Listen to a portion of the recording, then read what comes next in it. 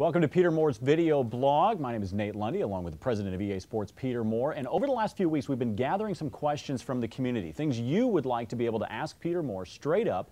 Very popular questions in the blogs and in the forums as well. And Peter, the first question that I've got for you, when you're on the internet, other than the easports.com site, of course, where are you when you're on the net? What are you surfing and what are you looking for? Yeah, I mean, it's pretty simple. My homepage that immediately boots up is CNN.com. Then I will usually go to ESPN.com. Soccernet.com is important to me as well. I do actually then go immediately to gaming sites. Eurogamer, GameIndustry.biz, CVG, IGN, Game Daily, GameSpot, all of the places that I know, and I probably have already left somebody out that is offended. But in my bookmark favorites, I probably have 15 gaming websites. And then I do a lot of Google searches, things that interest me, what's going on in the industry that I can't necessarily find on a particular site. Kotaku, Joystick, Engadget, other sites, well, that I remember in bookmarked. I will go there. But I think my world is basic core news, sports, gaming, and there's probably 35 to 40 sites that I will visit. Of course, not at work in my own time, but that I will visit when I go home at night. So when you're on the gaming sites, what particularly are you looking for when you're there?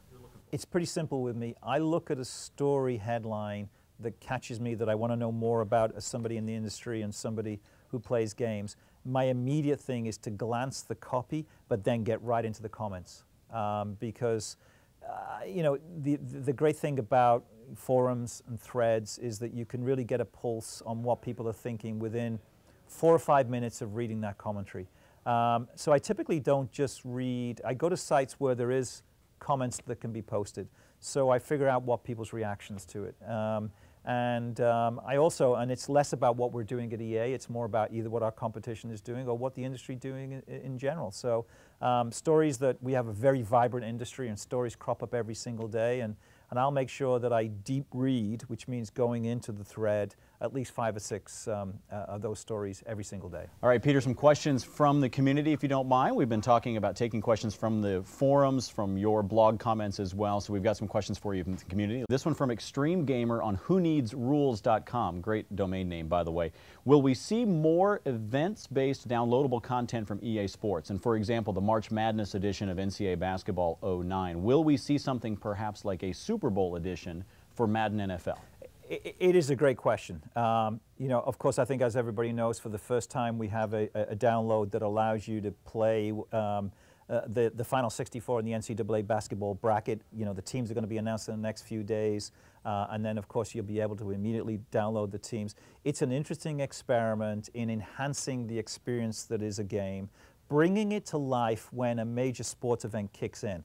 And when we look at the rhythm and cadence of sports, whether it's buying Madden, but boy, does it get exciting when the playoffs start and then culminating in the Super Bowl. Or buying FIFA, but boy, when you get close to the end of the Premier League or Serie A or La Liga, people start to play even more.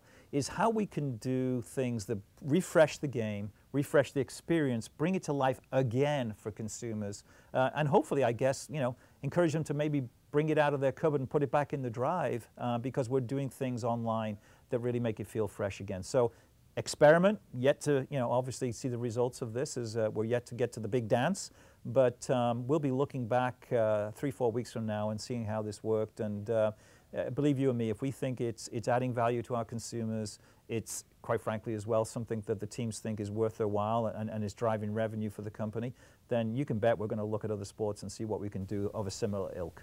All right, this one from MaddenPlanet.com, and it's from Andy, who says, do you consider the lineup of all-play sports games that were released on the Wii last year a success? And if so, is there an extension of that now going forward? The Wii continues to be an evolving platform for us, and by that I mean we're learning every year. I mean, it's only 2, maybe 3 years ago that we were actually not even developing directly and specifically for the Wii. All of that has changed. I think it's a mixed bag. I think we've learned a lot. I think the lineup we've got this year, when you include tennis on top of that, and EA Sports Active on the Wii, both specific to the Wii experience, on top of our normal franchises, I think that is going to be a watershed moment for us on the Wii platform.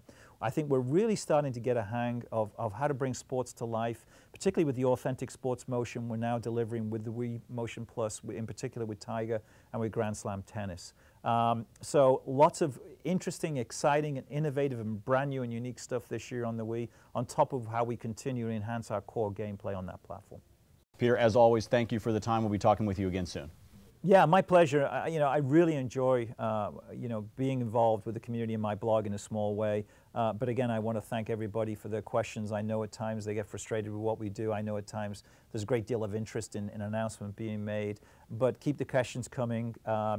Keep the criticisms coming, because we learn by that. And believe me, we listen, we look, we learn. And that's what we do. And that's the only way we'll make our games better. So thank you to everybody that does get involved in the blog, and thank you for your support of EA Sports.